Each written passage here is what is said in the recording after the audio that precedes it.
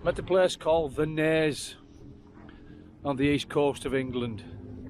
I'm looking for an unusual pillbox. So let's go and have a look for it. This Naze tower, built in the 1720, used the Royal Navy in the 1807, and eventually they stuck a radar on top of that, and they used it in 1940 for our defences. If you go on the west coast of England, you don't get cliffs like this. They tend to be quite flat. Now that may or may not be through coastal erosion thousands of years ago.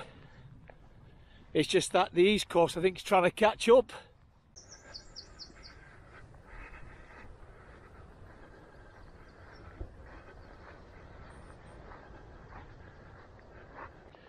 Now, when the Directorate of Fortifications and Works, Section 3, or FW3, that's what we used to call them, these pillboxes were designed in many shapes and sizes, but they were designed mainly for two purposes.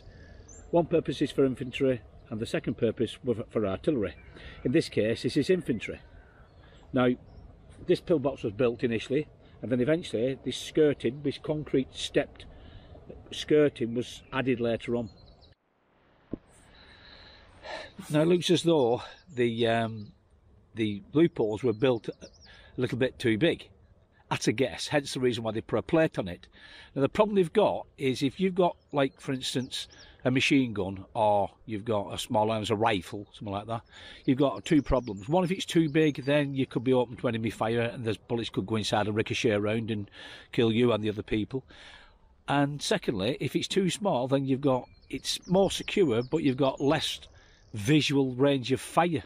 So it's 6 one half dozen of the other. Now some of these pillboxes, in order to disguise them, especially on the front like this, is used to put a false roof on it. Now whether that's got a false roof on, I don't know. I think the reason why this skirt's on here is because it's obviously going to try and defend any land attack, or I should say seaborne attack by landing troops around this area. The sea is only probably 200 or 300 metres away, which is 400 or 500 feet roughly, something like that. And this obviously couldn't defend itself against tanks or anything like that, so it's got to be a defence against real infantrymen or possibly paratroopers, because I wouldn't be surprised that this area may have been a zone where they would put paratroopers behind our lines. The cliff face is probably a good 100 metres high, which is about 300 feet. So that is my assumption. A bit of information. I think the Royal Scots Fusiliers used to man this post. So it says on some information I've got.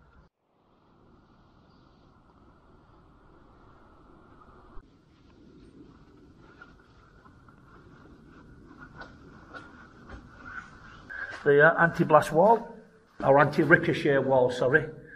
It's a bit muddy, to be honest with you. It's very similar to the Type 22.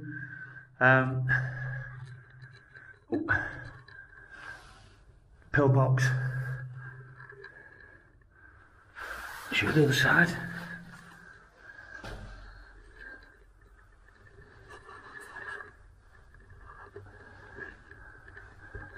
Apparently there used to be quite a lot of defensive structures around here and on the east coast of England. A lot of them been taken away by the local councils and that, just to probably reclaim the land. And I think it was, if some of these bunkers were on farmers' lands, they were paid something like £5 to dispose of them. Now £5 back in the 40s is equal to about £250 these days, or maybe €300, something like that. A lot of these places around here, they fell into the sea. The cliff edge is so dangerous, and they'll just basically, as time wears away, they'll just topple in the sea. If you go over to Europe, you'll see exactly the same with the German fortifications as well. They'll just roll off into the sand, and then eventually the weight will take them down below the sand itself. And exactly the same for us over in United Kingdom. especially this east coast.